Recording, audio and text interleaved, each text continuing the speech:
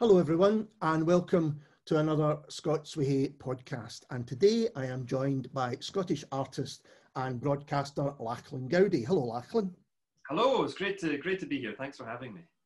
No problem at all, and we're going to talk about your forthcoming exhibition Once Upon a Time, which is going to be at the Scottish Gallery in Edinburgh, and as far as I can tell focuses on fairy tales and the power of the imagination.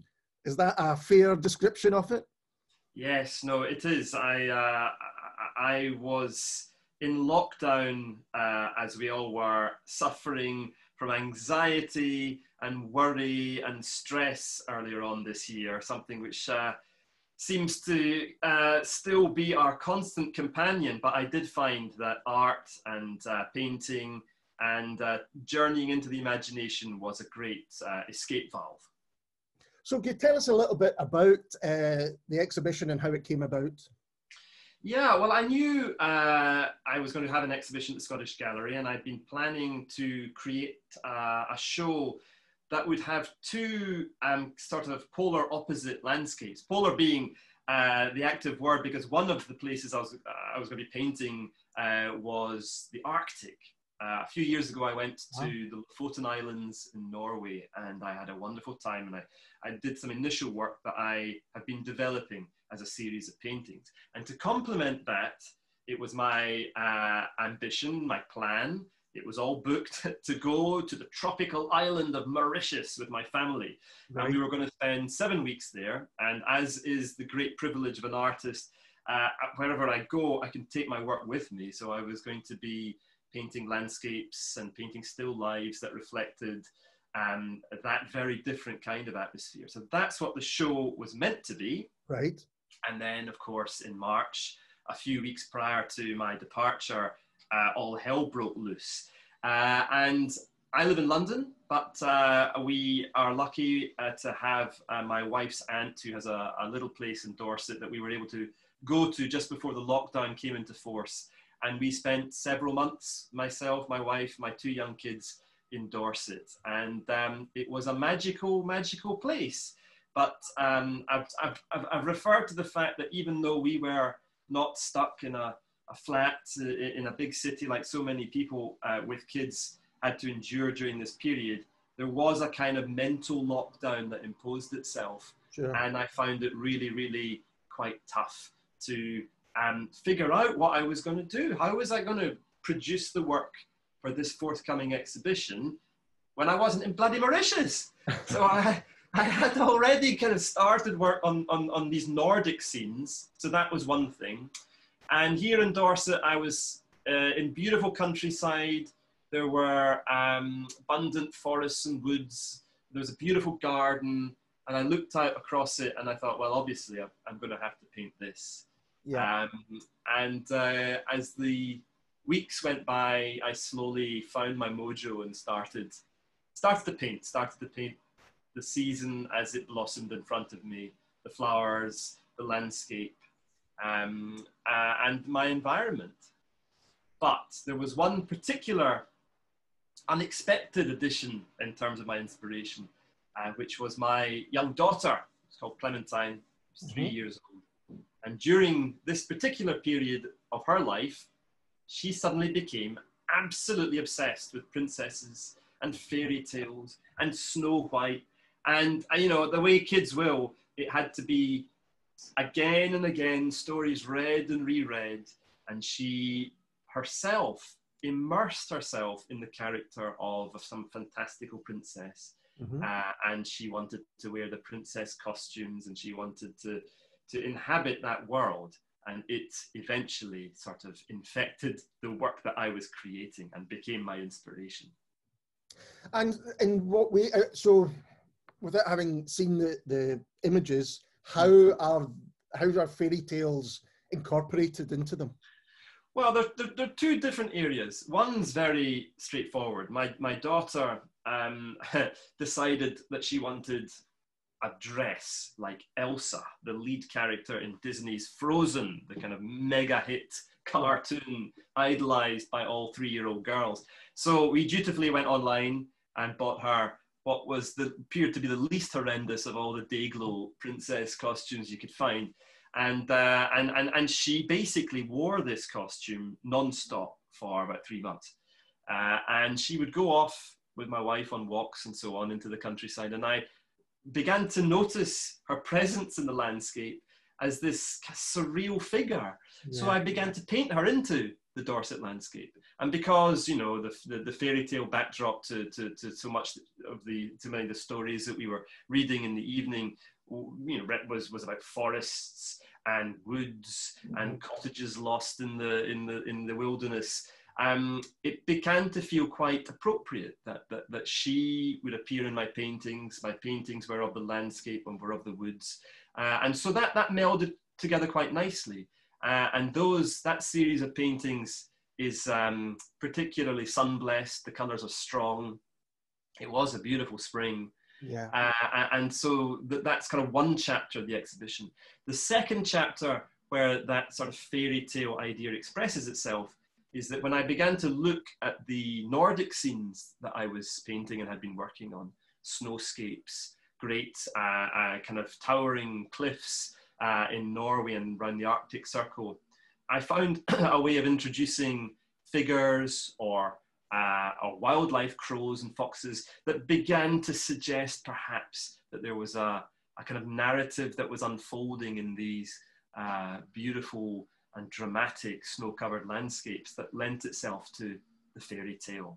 So those are principally the areas where fairy tale expresses itself. But then, you know, I was painting still lives of roses and flowers, and whether or not it's transparent in the paintings, it was very much embedded in the way I was working, that fairy tales and stories were part of what was going on canvas. You mentioned earlier on about the importance of imagination at this point. Do you think during lockdown or any period of isolation that the imagination becomes more important than ever? If you are constricted in any way, then there's that's a way of escape.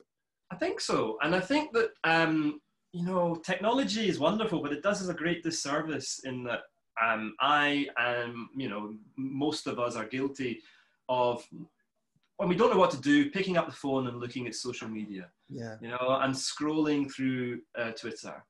When in actual fact, engaging the old upstairs brain box and disappearing into whatever worlds, going through whatever doors are available to you up there, is enormously powerful. Now, during this whole lockdown, I know that, I mean, it was constantly commented that people were turning to craft. They were making things, they were sketching, they were drawing, they were doing things they hadn't really investigated or explored since they were kids. Yeah. And people have, I believe, found those processes to be really rewarding. And I think it's very important that we acknowledge, perhaps as some kind of slim advantage of this hellish scenario we're in, that we humans have enormous capabilities in our minds, the ability to dream, the ability to imagine, and that is represented in the behavior of small children, uninhibited, unconcerned by what they should be looking at, what technology offers them. They just have, I mean, it's a superpower. Yeah. They sit there staring into nothingness, and their brain's going round and round and round and visualizing stories and narratives just in the way that they see the leaves blowing in a tree. Wow.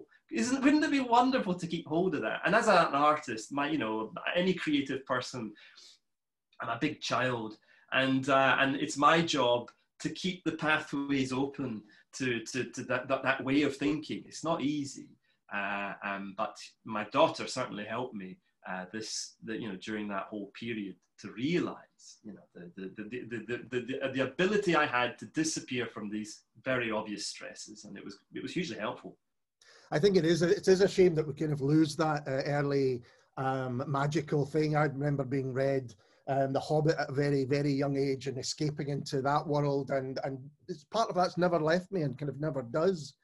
And also I've spoken to musicians and writers and other artists, and that's how they're coping with the COVID world, is artistically, by making music in a different way, perhaps. You know, there are constraints there, or writing different things, maybe writing poetry for the first time. And it does seem that, yeah, there's something, there's a spirit which kind of endures, which is warming. Yeah, well, it's primal, really. I mean, and I can't say that as I say, I found it very hard at the beginning of the lockdown to sort of work my way into that creative space. It wasn't easy. It isn't child's play necessarily. No. You have to work at it. But you know, there is no doubt that this instinct to make things, whether it be music or put words on paper or make patterns on paper or canvas, well, it's the thing that distinguishes humans, and we've always wanted to make our mark, and you know, sometimes we've been a little bit snooty about people who choose that option. They might just be kind of indulging themselves. Well, I think actually it's probably a vital characteristic we need to preserve in our society. I agree completely, and I think this time has shown us just how important it is to all of us. Fairy tales and the supernatural have a big influence in Scottish art. Certainly that's the way it seems to me. Do you have any favourite examples? Well, you've got me now. I have to say my dad, because my father was a painter, Alexander Goudie, and he illustrated Tam O'Shanter. Burns' a great poem, and he created a cycle of about 50 or 60 paintings, many of which are on view in Alloway, where they're on permanent display at Roselle House. And when I was growing up in our house, Dad, for a very long period, was immersed himself in the kind of fantastical, witchy world of poor Tam's ride through the dark back home after his alcoholic indulgences. And so, you know, goblins, ghosts, bogles, witches, they popped their heads around lots of canvases as I wandered about, you know, from the kitchen to the bedroom or whatever. And you really did make me aware of how, yeah, that kind of folklore is a rich part of Scotland's heritage. Well, historically, for better or for worse, given that so many people, with so many women, endured great suffering at the hands of our imaginative power to think that there was naughtiness afoot in the spiritual world, but also creatively in the folklore, in the tales, in the images and paintings, and the music. I find that really, really fascinating. Yeah, there's a particularly a dark aspect to it, which I find interesting as well, and continues, I think, in a lot of painters' work today. So there's various ways that people will be able to view the exhibition and interact with it. I think you've got Zoom interviews. You have a virtual room, which I'm interested in. Various broadcasts and interviews. Did you have to kind of think creatively about how you were going to put an exhibition up in the Scottish Gallery? Yeah, I mean, as a lot of people have found, it's kind of quite traumatic to think that, you know, you work for a number of years at a project, you have a window of 3 weeks, perhaps in an art gallery or perhaps in a venue where you're meant to be performing. And we've gone through the looking glass into a world where these things are not necessarily possible anymore. So what are you going to do? So I'm a bit of a technophobe, but I have gradually come to use Zoom and all these other facilities a lot more recently, like as we all have. Yeah. And the gallery have been very proactive. And yes, we have set up various events so that people can come along and they can witness yours truly talking his way through the exhibition. I believe is going to be one of the Zoom events. Reading extracts from my book is going to be another of the events. Introducing people to the paintings that I've been working on and the other projects that have been part of my life over the last few years, and this digital window is now very important. We're also going to be producing a catalogue, so there'll be a physical object which people can look at. And yes, there's going to be a virtual room, which I believe involves them filming the exhibition beforehand. There's a whole new exciting process whereby they can then create a site where you can roam around the gallery at your leisure from your desk and see the paintings, which I think is really important, actually, because when you curate an exhibition, you are not just devising individual paintings. It is like an album. They all relate to one another. And so the disposition of the paintings and the images within the gallery space doesn't happen by accident. A lot of thought goes into positioning work next to one another. So to take that journey physically in the space is always, for me anyway, a vital part of putting up an exhibition. And just to be able to scroll through images on a screen, isn't the best outcome for me. So the virtual room will be great. The catalogue's another addition. And yes, these opportunities for people to come and listen in, and perhaps, without any obligation, they can get stuffed if they want and leave the room without me noticing, hopefully, or join in halfway through. And, there was no embarrassment. Maybe that's going to be an advantage. Who knows? Well, I think, you're limited to the amount of people that can be or visit Edinburgh to be there physically. And then suddenly you've got, it's branched out globally. We will see. Global domination. You mentioned your book there, the fabulous, I've got a copy here actually, Story of Scottish Art. Excellent. Fantastic book. And that's going to be launched, I believe, in November, on the 19th of November. Can you tell us a little, now, it's a whole different podcast in itself to talk about the whole book, I do realise that. But can you give us a little bit about the book, The Story of Scottish Art? Yeah, well, as I say, I grew up in a creative household. My dad was a painter in Glasgow, and I was introduced to art, and in particular Scottish art, by him. Great artists like Raeburn and Guthrie and Ramsay, who perhaps would not be familiar to people who grew up in Wales or Ireland or England or France, but are artists who have enormous capabilities, and who not only represent something that you might want to say is particularly Scottish, but they can stand for themselves on a global stage. Those were the people who I first really encountered as a young artist. And I was very lucky. I got an opportunity to make a television series of the BBC called The Story of Scottish Art, in which we explored across 4 hours, 5,000 years of Scottish creativity. But when you make 60 minutes of telly, even 4 hours of it, you are leaving vast gaps. And so the book, which I've been writing for the last 5 or 6 years, was an opportunity to begin to fill in some of the gaps in that huge arc of history, that 5,000 years, from Neolithic times to the present day, to make up the ground that hadn't been covered in the series. Having said that, the book is not comprehensive. It's not intended to be a textbook. It is a very personal selection, a curation of the artists, the artworks, the artifacts that I find have most impacted me and that I felt most compelled to write about. And so the journey I take the reader on is hopefully accessible. It's hopefully got a little bit of colour and a lot of personal stories about the individual artists themselves. It's a volume that you can read from beginning to end, or I think you can dip in here and there across the whole book.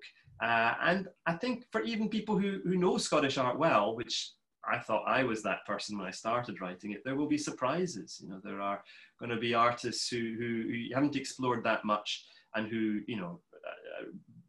will reward a bit of reading and looking at. I mean, you say it isn't extensive. It is fairly extensive, I have to say. And it's also incredibly entertaining. There's stories, there's kind of scandals, there's all sorts of stuff. It feels like a book that was a joy to write, because it's a joy to read. Well, thank you. Well, look, I'm flattered. I've never written a book before. I was, as we approached publication, consumed with paranoia, anxiety, and terror at the prospect that the words I'd been bashing out at my keyboard for years would finally make their way into other people's living rooms. So that you enjoyed it is, I'm really delighted about. Was it a pleasure to write? At times, I find painting is something I do instinctively. And it's not always easy. Writing is something I really have to work at. And so it was hard. But what was important and for me, and it's important in all of the kind of broadcasting that I do, is to try and communicate about art in a way that is not po-faced and is not restrictive. Art belongs to everyone. It's a world we can all have access to. And you do not need to be put off by curatorial descriptions that contain so many impenetrable phrases you don't really know what an artwork is, in inverted commas, about. What I'm about is writing on the subject of art in a way that prioritizes the way artists created, how they made things, the processes that they engaged in, because that's what I do in the studio every day. I am much more interested to learn about how J.D. Ferguson used his brushes than why he created a particular body of work, which is not to say that both aren't vital. But I think we've got to a point where art history is often a subject that's explored in a very cerebral way. And the book, I hope, is about a much more emotive experience and a sort of insight into the practical approach that these artists have taken across history. So for me, that was the joy. And I learned a great deal about how other artists, made images on canvas. Well, Lachlan, that's the perfect place to finish, I think. So thank you so much for talking to me today, and all the best of luck with Once Upon a Time. I can't wait to see it. Thank you so much. It's been a great pleasure talking to you. And we'll be back soon with someone completely different. Cheers.